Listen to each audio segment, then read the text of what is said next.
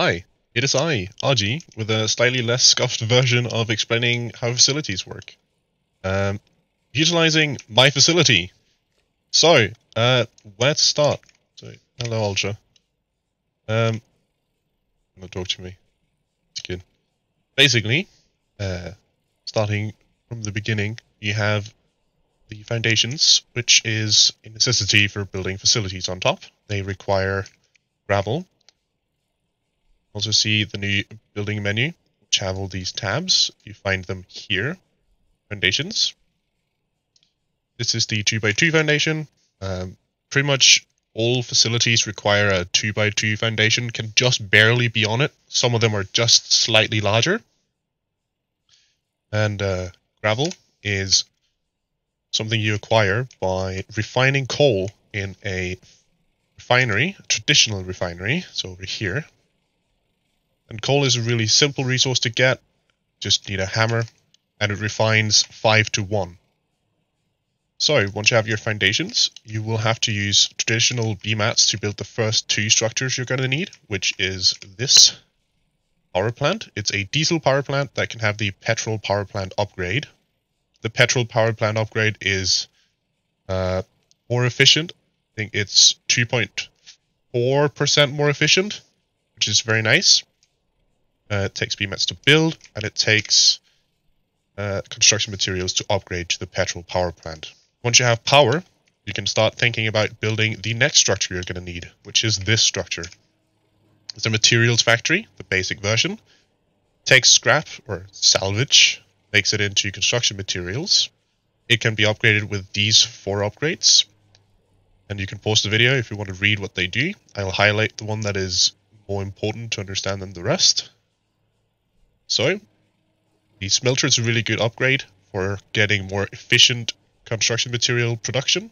Basically, you get 3 in the same time as you get 1, but it requires something called coke.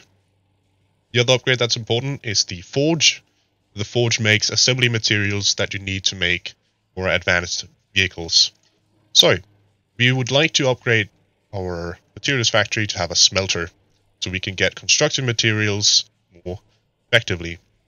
So, coke is something you get from this, which is a coal refinery. It takes 200 coal, and it gives you 180 coke. Very nice. This also has a series of upgrades. You can once again pause the video if you want to read what these specifically do or take. The important one that we have here is the coke furnace, because the coke furnace allows us to get sulfur from coal. So slightly less coke, but we get 15 sulfur, which is very nice, especially for our facility, and I'll get into that in a bit. So now we can make construction materials at a much faster pace, which is very nice. Once we have enough of those, we'll upgrade our power production to take petrol. Then we want to start actually utilizing our facility for something, and for that we need these materials, assembly materials 1 and 2. Assembly materials 1 and 2 are used for making the first small gauge train, which is this one over here. It's a cute little minecart. And it goes choo-choo. And it's frozen because it's snowing. Never mind. Anyway, you make that in this, which is a light vehicle assembly station. Requires 2 megawatts of power, and base production you can make these vehicles. This is the little train, and the train carts for it. You can also modify the base trucks here. Our specific one has been upgraded to be a rocket factory. And here you can make both of the half-track variants, and also the normal wasp nest rocket push gun, which is very cool. So, you have your train. Your train allows you to more easily access stockpiles of different items, and you can also use it to stack non-stackable items, like large items. The assembly materials are large items, along with processed construction materials, which is the next thing we're going to look at. You make that in this facility, which is the metalworks factory. Here, as a base, you make processed construction materials, which is the next tier of construction materials. Requires construction materials as well as components. And you can also use these to make pipes, pipes allow you to transfer liquids automatically, which is very nice.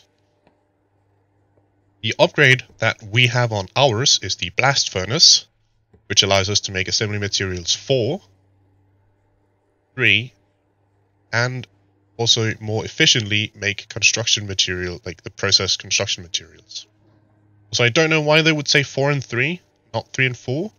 Some of the things in this update are a little wacky, but it works as intended, so that's just one of those game is unplayable moments where it's a little detail that would have just been a little nice to have, but I'm not complaining too much.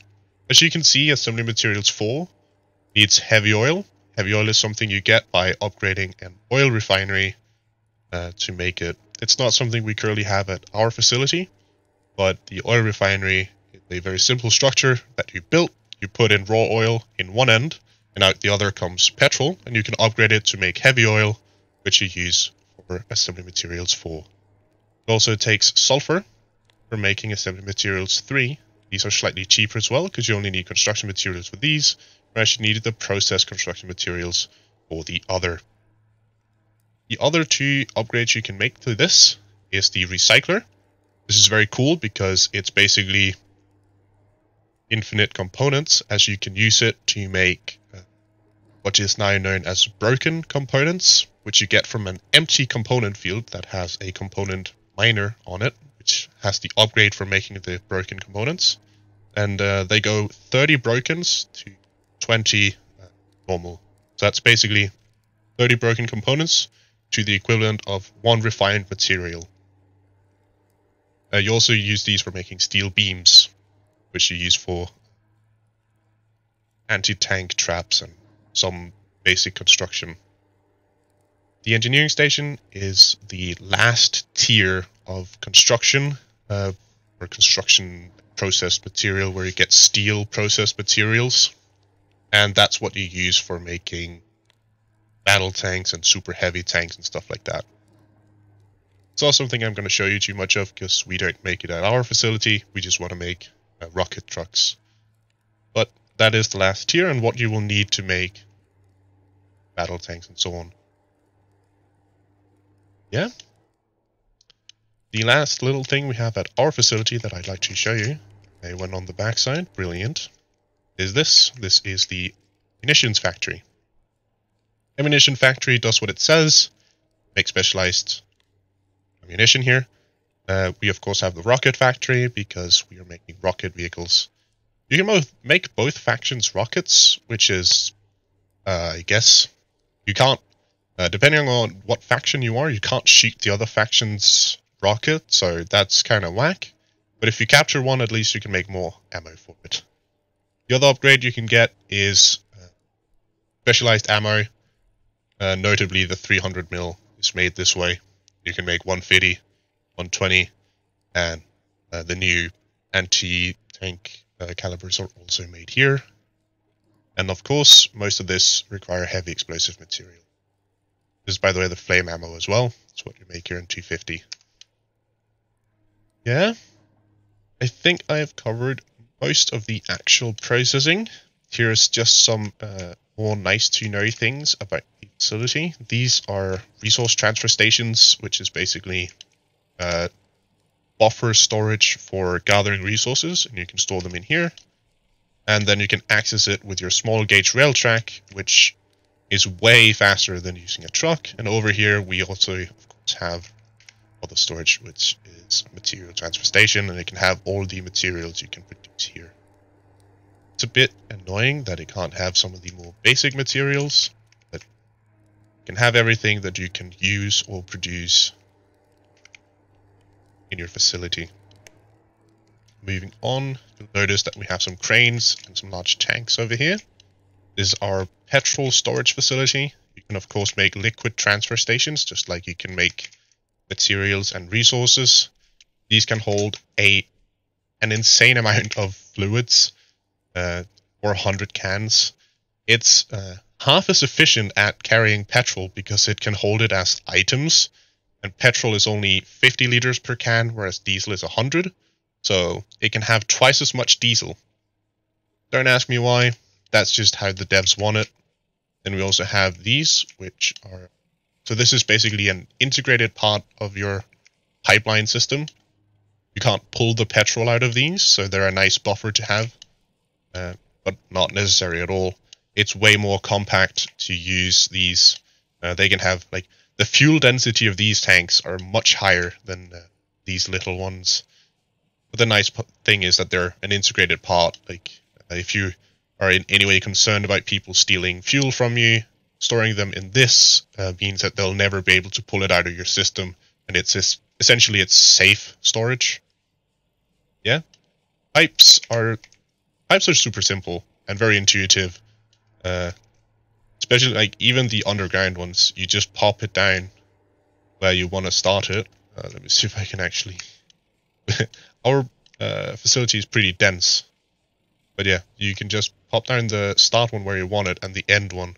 You can even, like, if you want it, you could have them turn the same direction. It doesn't really care about that. Very flexible. And can go a pretty good distance as well. So that is super nice.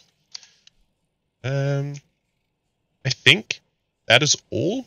There's going to be another video where it's explained a bit more, I don't know, theoretically and with some nice graphics, maybe. This is mainly just as a remedy to this one guy who's been complaining that my voice setup has been really bad, and I have to agree, but I can't notice it, so deep apologies for being inadequate at doing YouTube things. I hope this will help you a little bit.